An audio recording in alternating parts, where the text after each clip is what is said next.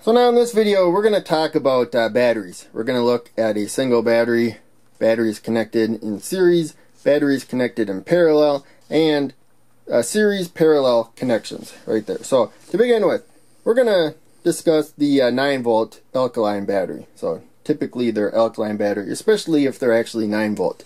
Unfortunately, if you use other chemistries, 9-volt batteries usually come out to a different voltage, but they'll still call them 9 volts. They hope that the battery will work just as well. So it may or may not. But in any case, we can call this a single supply as well.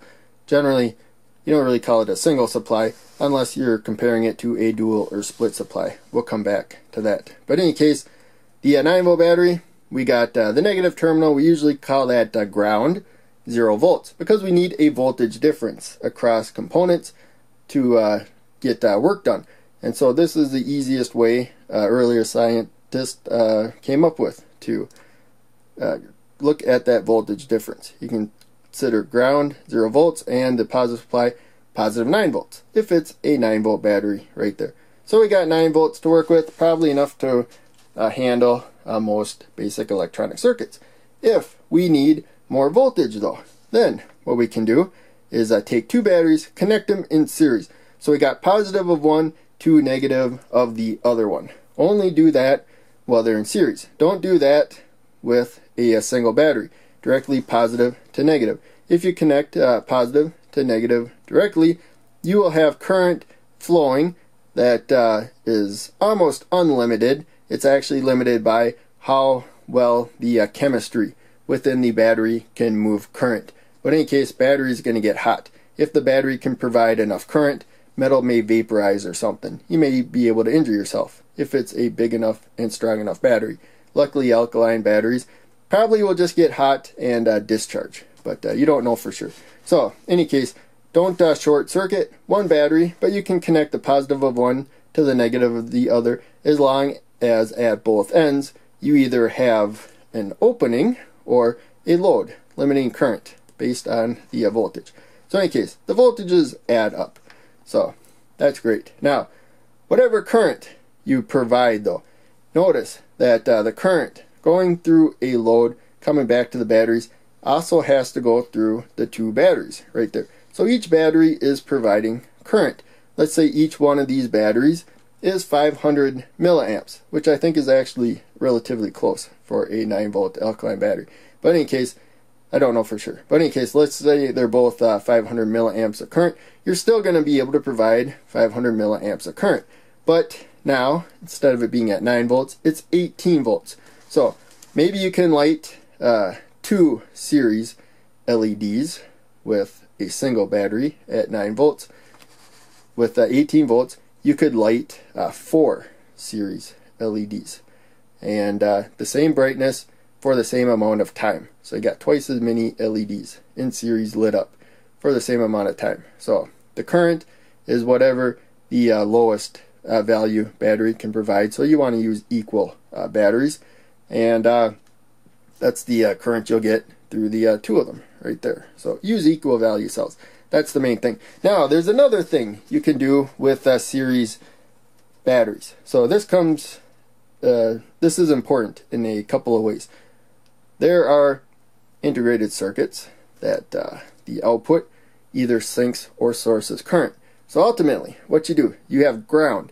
In relationship to ground, you have a positive voltage for when you want the ground to sink current. So you consider current coming more positive to more negative. That's just how early scientists imagine current flowed right there. So we still talk about it that way. The main thing is we got 0 volts and a positive 9-volt difference. So the voltage difference moves current. Over here we got this battery. So now this battery, you can see in relationship to ground now, we have a negative voltage right there. So current, if you look at it the same way, would flow this way right there. Through the load, out of ground I should say, through the load, and then back into negative right there. So now ground is the source of current when you analyze it that way. Of course, now we know that electrons actually flow more negative to a more positive. So when you look at the chemistry of electronics, that's actually what you're going to study, because that's actually what atoms are doing. but they used to think that current flowed positive to negative. So we still talk about it that way because that's how we analyze the circuits. That's how we monitor the voltage difference for the most part. But now we can have a negative voltage in relationship to ground if we want, or we can just have the total voltage. Another thing is, let's say these are rechargeable batteries.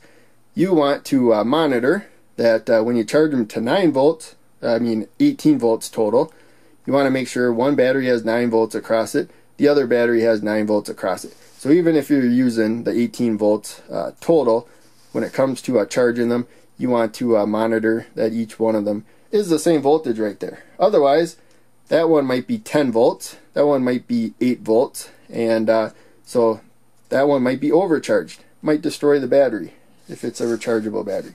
So in any case, normally alkalines aren't, but the principles for rechargeable batteries work the same as what I just explained. So now we have the other option. We can connect them in parallel right there. So I got positive of one to the other, negative of one to the other. So they must be the same voltage when connected. You want to use two completely brand new batteries if they're 9-volt batteries, or that have been used the same amount of time, which means they'll have the same voltage across them. Maybe they're 8 volts when you connect them or something, but you want them to be the same voltage. That's going to be the voltage that they provide to a load, whatever the voltage of the two of them are.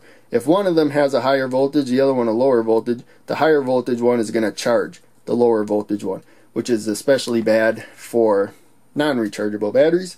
And even if they are rechargeable batteries, that may be high current that flows. So you still want to get them close to equal voltage.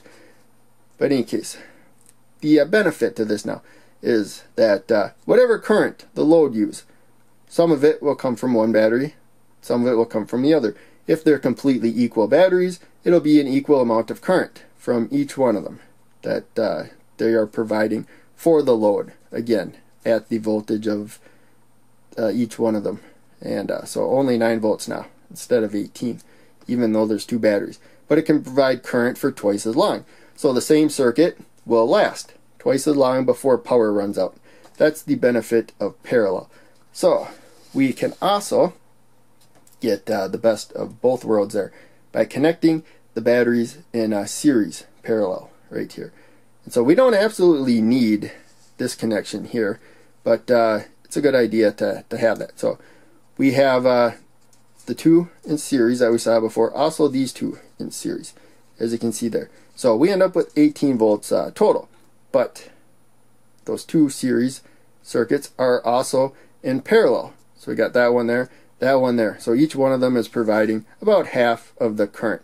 So now, they don't always come completely equal and whatnot, so it's still a good idea to tap into that point there, connect those 2 points right there, so that just in case that happens to be a little bit more powerful, it can store more charge than that one, and that one can store a little bit more charge than that one, or whatnot. It helps distribute the work a bit better, so it's easier to keep them balanced if you have that connection there. So that may be a little confusing.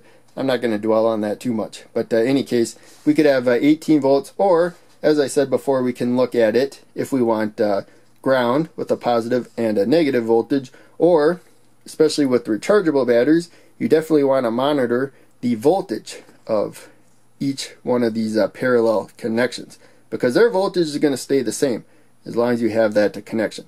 They'll have the same voltage. Those two will have the same voltage, but maybe the voltage will drift where these get lower or higher than those, and so they may become uneven, and that's why there's balancing circuitry. You can buy that. It'll make sure that if you have 18 volts total, 9 of it is across that point there, and 9 of it is across that point there. So that's very important. But in any case, that's the most you really need to know about series and parallel connections when it comes to batteries. And so I hope you enjoyed. Make sure you check out one of the other videos I'm posting on the screen. If you can donate, please do. I have links down below, but otherwise, I appreciate that you watch the whole video. Thanks for that. I'll see you in the next video.